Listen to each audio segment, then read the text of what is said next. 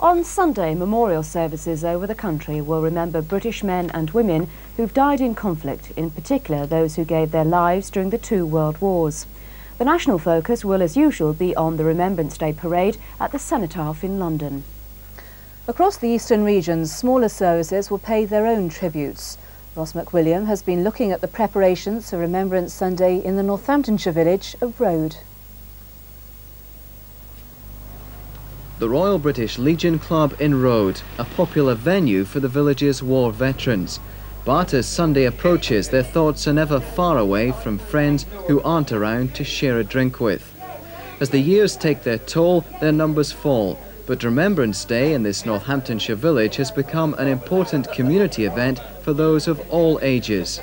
Hundreds of local people turn out to pay their respects at the annual memorial service, a vast improvement on attendances just a few years ago.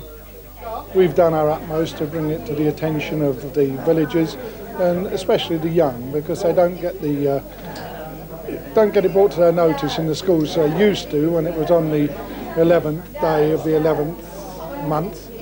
So that it happened on school days. Now it's on the Sunday, and unless it's brought to the attention of the young, they don't really realise what it's all about.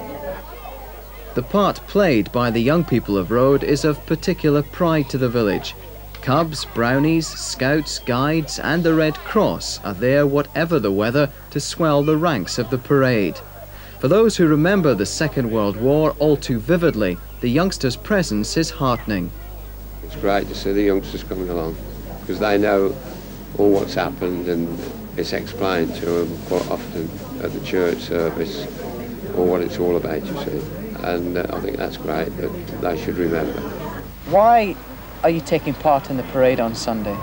So we can remember all the soldiers that died in the war, and they were wounded and they died, so we can just parade around to remember them all. Roade British Legion is expecting another full house on Sunday. In fact, finding room for everyone is beginning to pose a problem. Organisers of the village's Remembrance Day service and parade hope that others across the country will echo their sentiments for at least 2 minutes this weekend.